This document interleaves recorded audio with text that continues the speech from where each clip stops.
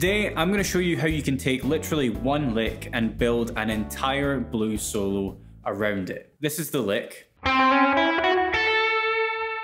We've all heard it a million times before. It's a cliche, but it's also an essential part of blues vocabulary for guitar players especially. This lesson is sponsored by Neural DSP, and if you want to try out the exact same tone that I'm using right now, scroll down to the description box beneath the video, download my Les Paul Blues preset and a free trial of the Tone King Imperial Mark II plugin. I have no doubt in my mind that after you try this plugin, you'll agree that it sounds incredible for blues guitar tones. So we're in the key of A today, and the notes of this lick relative to the one chord are flat 3, major 3rd, perfect 5th, major 6th, and the root note A. The major 3rd is the most important note there because that's one of the main chord tones in a dominant 7th chord, which is the chord type that you're playing over. Here's an A7 chord, for example. It's built with a root, major 3rd, perfect 5th, and flat 7th.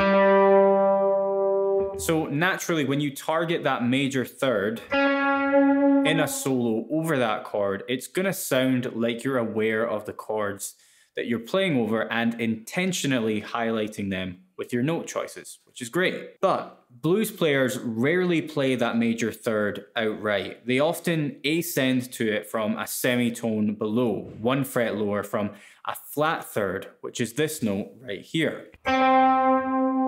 And that's exactly what makes this lick so useful. You are targeting the major 3rd of the chord in a creative way. You're not simply playing the major 3rd and nothing else before it. You're ascending to it from a lower note.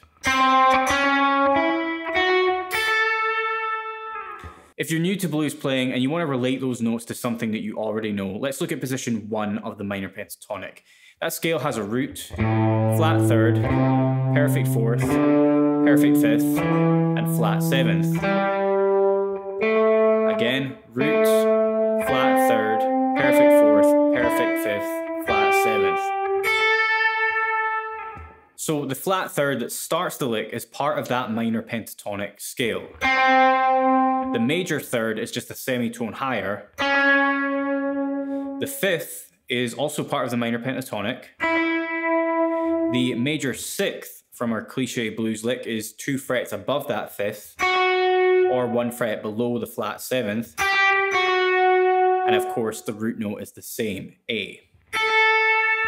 These notes from outside the minor pentatonic, that being the major 3rd and major 6th, can also be found in the major pentatonic scale, but perhaps some of you watching only know the minor pentatonic, and so I just wanted to relate them to something that you are likely to already know. If you want to learn about major and minor pentatonic scales and how to solo with them, I would recommend checking out my first course, Bulletproof Guitar Player Master the Fretboard. You can purchase it with a one-time payment for offline access, or subscribe to my website and get streamable access to all of my courses and my monthly bonus content for one price for as long as you like. This lick functions really well as a motif, which, if you don't know, is a short musical phrase that you can repeat and alter melodically and rhythmically as a means of developing a well-crafted solo, be it on the spot in an improvisational situation or a composed solo. So listen back to the start of my solo and notice how I repeat the first lick but end it differently the second time.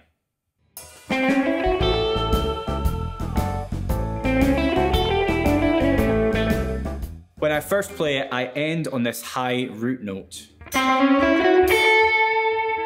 But the second time around, I descend the minor pentatonic scale and throw in another major 3rd towards the end, like this.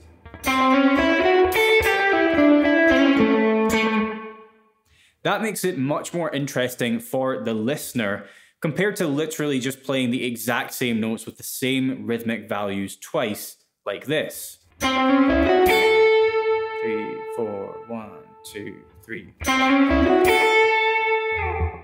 Now we're at the point in a blues progression where the chords are changing from the 1 chord to the 4 chord for 2 bars, and then back to the 1 chord. So the 4 chord in this key is D7. So let's listen to what I played over this part of the progression in that solo.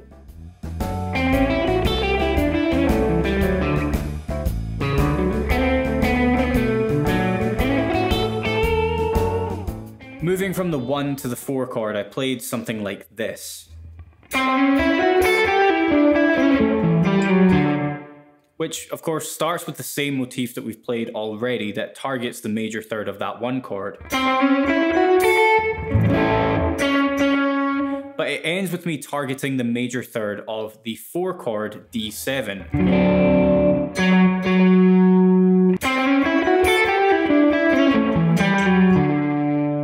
The last 2 notes there are F sharp and D, the major third and root of a D7 chord.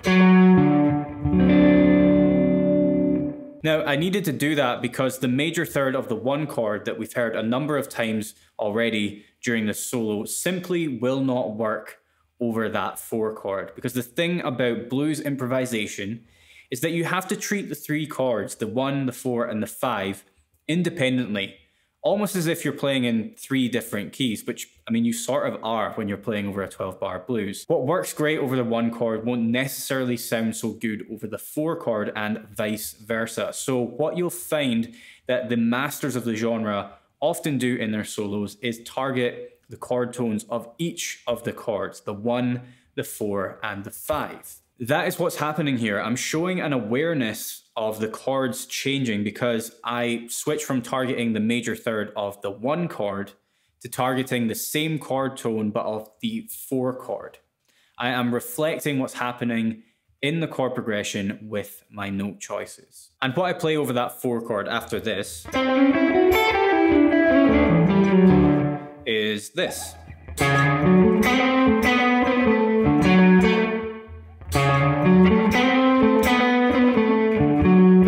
Which I'm loosely basing around a D7 arpeggio.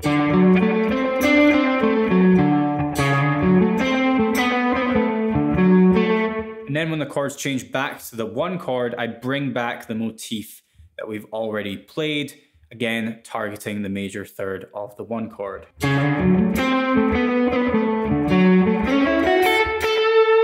So that's us heading back to the 1 chord there.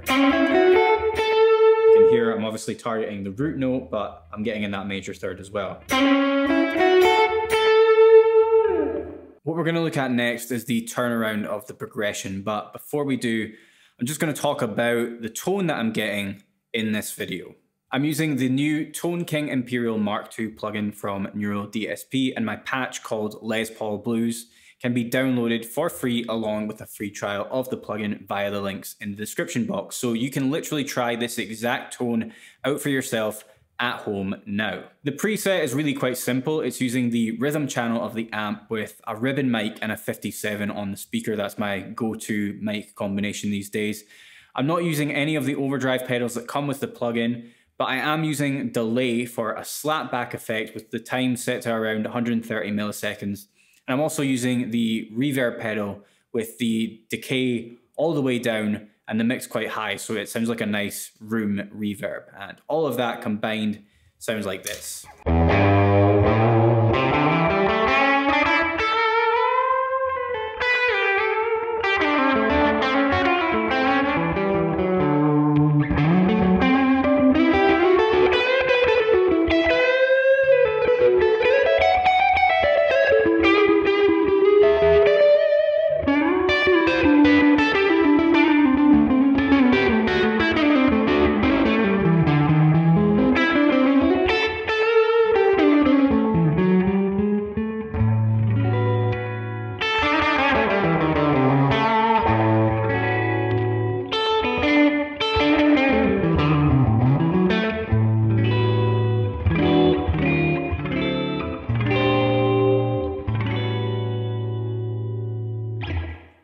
Like I said earlier, you can try out that preset with a free trial of the plugin via the links in the description box, and let's get back to the lesson. Now let's listen again to what I played over the turnaround of the progression.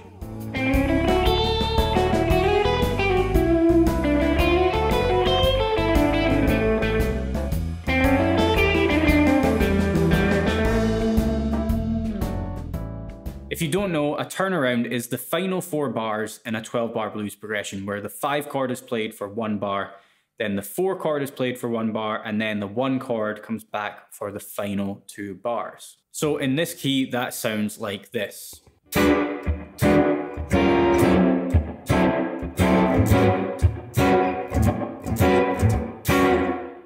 So that was the 5 chord for 1 bar, which is E7, where I'm playing an E9 there. Then D7, and then A7 for 2 bars. In the example that you just heard, that actually started on the 1 chord right before the start of the turnaround.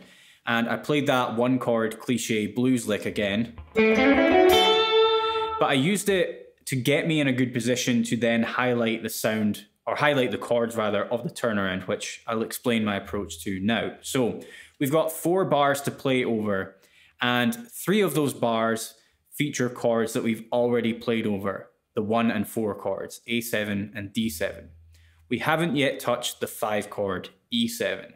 So what do you think we can do to highlight that chord? Well, what I did in my solo was the same as what I did to highlight the sound of the other 2 chords. I targeted the major third. In an E7 chord, G sharp is the major third. This note right here. So here's how I targeted that going into the turnaround, starting with our cliché blues lick over the 1 chord.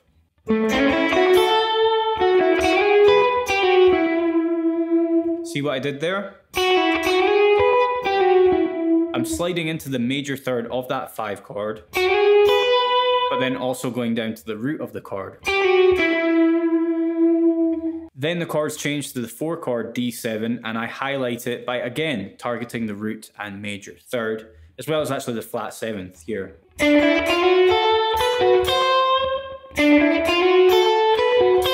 That note there, C, that's the flat 7th in a D7 chord. And then we're back to the 1 chord for the final 2 bars of the progression. And of course, I'm bringing back that same lick that targets the major third of the 1 chord.